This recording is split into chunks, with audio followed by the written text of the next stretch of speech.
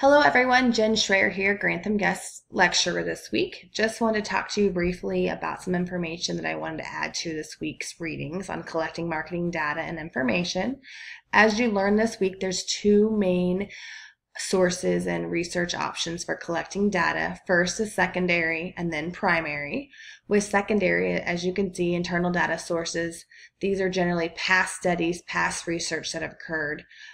Government sources such as grants, different studies have been conducted by the government and other entities, book and periodical sources, and commercial sources. Remember, these are past information that has been collected. Usually you buy or you research from previously conducted information. Sometimes, keep in mind, it can be old or out of date, or depending on the topic or the research conducted, it could still be very fresh due to the info contained.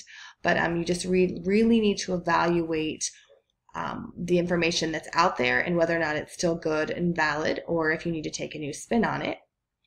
The second option, again, that we read about this week is primary data collection. Again, direct observation, focus groups. Keep in mind these can be online or in person. Surveys. Take into account the demographics, psychographics, and all the other variables that can go into surveys and experiments.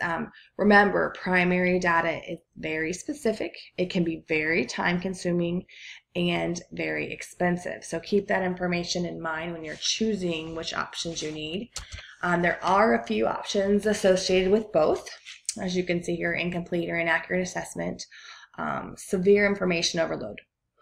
What do you have? What are you looking at? What really matters? Is it substantial? There's a lot of information that come out of research, whether it be primary or secondary, and you need to make sure that you or whoever's conducting the research is the appropriate person to step back, take a look, and evaluate it.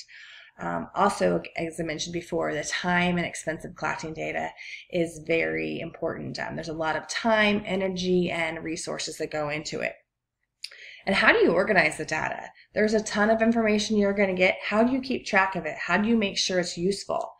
You need to make sure that you have a plan for this. Otherwise, your research and your information could be wasted and not being able to be used to its full ability. So you need to, at the end of the day, decide, what are you trying to learn? What's your goal? What's most effective and what will provide the best results for the information that you're looking for? All of these things must be taken into account and must be decided before deciding between primary or secondary, and sometimes it may be a combination of both that works best.